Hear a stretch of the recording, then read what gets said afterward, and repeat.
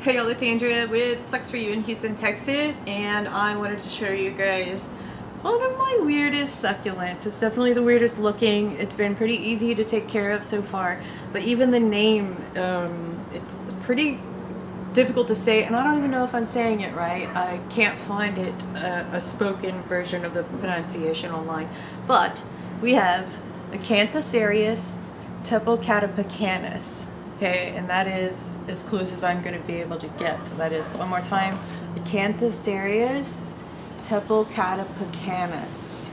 And that is said the way it is spelled. And that's, again, probably as close as I'm going to get until I hear someone who really knows what they're talking about say it out loud for me.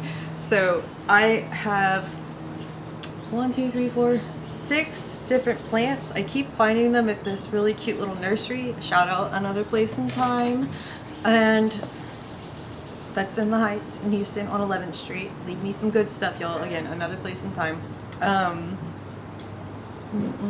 So I found some more there the other day, and I want to repot them all in a bigger pot. I was just kind of in a pinch, and I used like a glazed ceramic pot. I want to get them out of that. It hasn't been that long. I haven't watered them that much. I have terracotta. We already have a screen in the bottom. And let's come over here and pop these up. And don't mind the lettuce over here. I'm just using it to prop up my book, The Succulent Manual, a guide to care and repair for all climates. See what I'm doing here?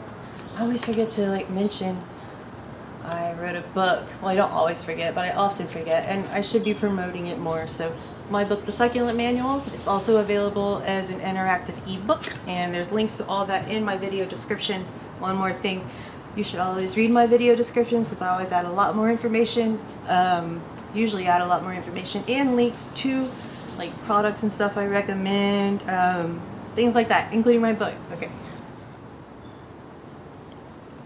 So I'm going to get y'all some close-ups on this weirdo because it's really hard, it's hard to wrap your head around what is going on here. There's these sections, segments, new segments, long, almost maculated, splotchy coloring. It's green, it has a nice matte finish, a couple different greens going on here. And then on the new growth, it's really cute. Look at that. This reminds me of a toy that I had when I was little, and you'd throw it against the wall and it would walk down the wall. Just these little parts. I don't know if y'all remember that stuff. And I think it came in, and I know it came in a cereal box as a free toy. What happened to the good old days, y'all?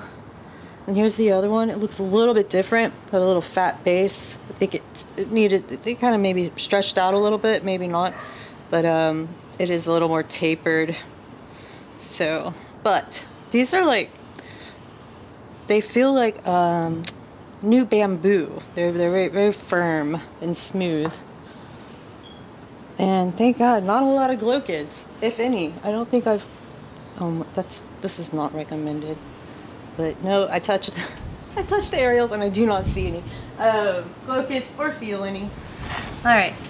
So like I said, screen already in the bottom of the pot, and I have a little cup of a nice mix of drainage materials. That's going to be turfus, which is the smaller stuff. Here. There's turfus, expanded shale. I guess that's all I put in there. I thought I put some pumice. There's a little pumice in there. The white stuff is the pumice, and I like just a nice mix.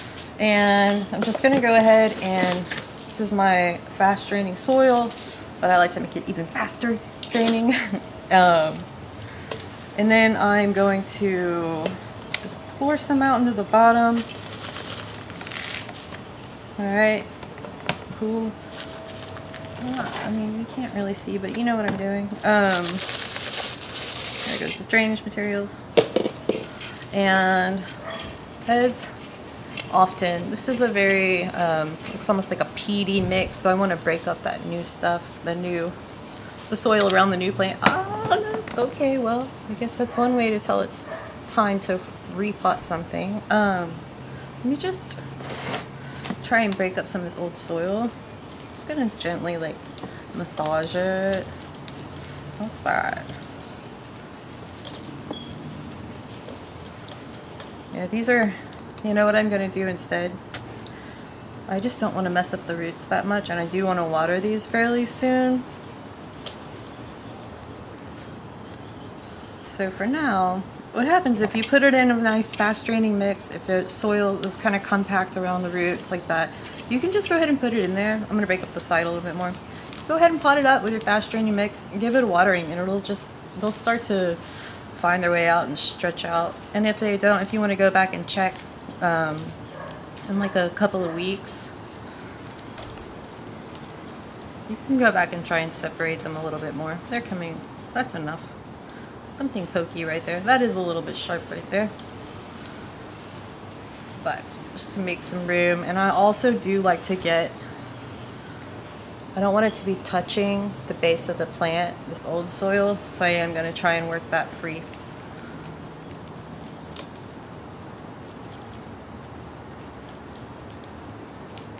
I'm just rubbing. Gosh, this is so dry. It feels like sphagnum moss. Sphagnum moss.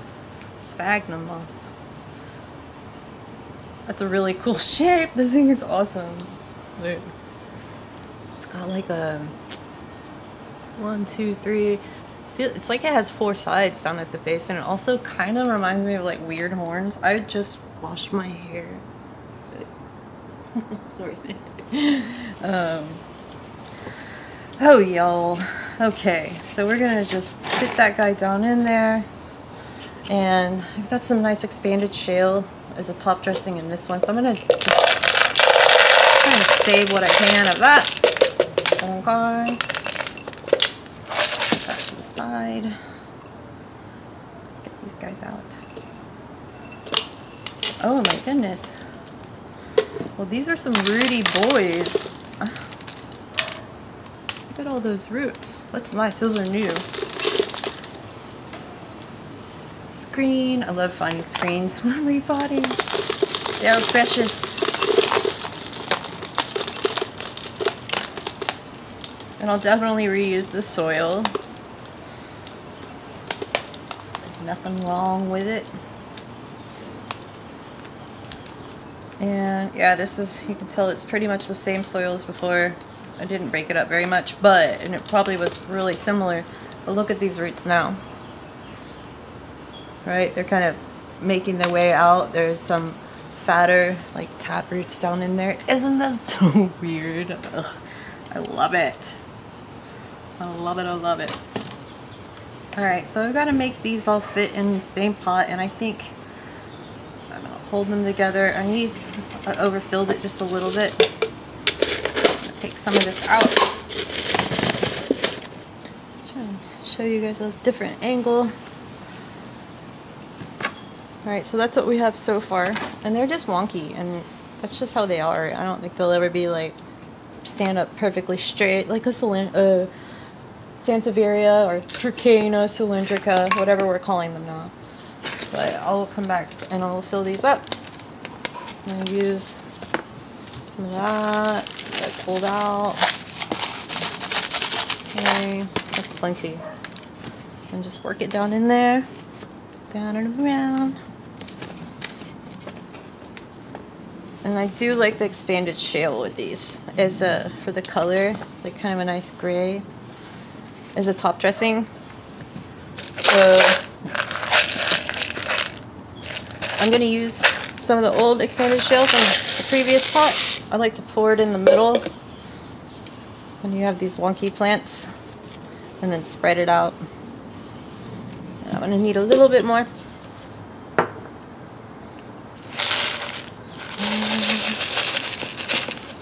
It's so cool. This plant is so cool, and like I never saw them before. When I saw them at the nursery, I was like, what is this freak show? Can I have it? And they let me buy it because it was for sale. Yeah, I really can't help myself. Even if I was like, I cannot buy another plant for a month, I'll buy another one of these if I see it. Okay, hold on. Let me step back and look at that. Oh, it's so cool. I kind of want this one up a little bit more, but it doesn't want to be. So I have a cool rock crystal. It's like a cave, a crystal cave. I'm gonna put it in there. Alright. Acanthocereus. Tepalcatepecanus. It's so cool. It is so cool. It's so cool. You're a little weirdo. I really think this has gotta be my weirdest plant right now. Looks wise, at least. I mean, what else? How else can a plant be weird? So yeah, I think you're winning, bud. Acanthocereus, tepalcatepecanus. I think we need to come up with a nickname for this guy. What do you think this plant should be named? Because that's a lot of words, a lot of letters to say, to make 2 words. Okay, that's it, guys. Thanks so much for watching. Please subscribe, like the video, all that fun stuff. And grow lettuce if you don't already, because I just started this bowl and we've eaten it like maybe a month ago, and I've had like so many salads off of it, and there's like butter leaf, there's a romaine, and there's like some red leaf something or other.